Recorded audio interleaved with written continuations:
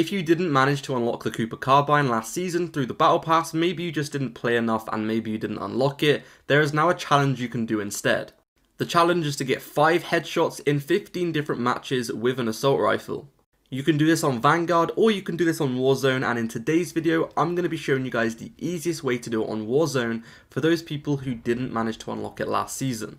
If you do already have it, then why are you watching this video? But if you don't already have it, continue watching.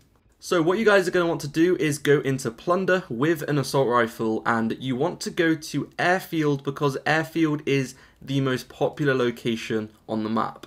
Your next objective is to get 5 headshots in this match, which is a lot harder than you guys might think.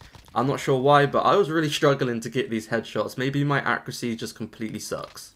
Anyway, if you guys are struggling with this, I have a couple of tips for you guys. The first one is going to be to use a low recoil assault rifle. This could be the M13, the Growl, the M4A1, the STG. The new assault rifle is very low recoil. Just any assault rifle that's got very low recoil, this is going to be easier to hit the head with.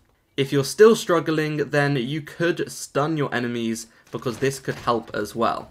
As soon as you get the 5 headshots, make sure the headshots do actually come up in the kill feed. You can leave the match and it will still count.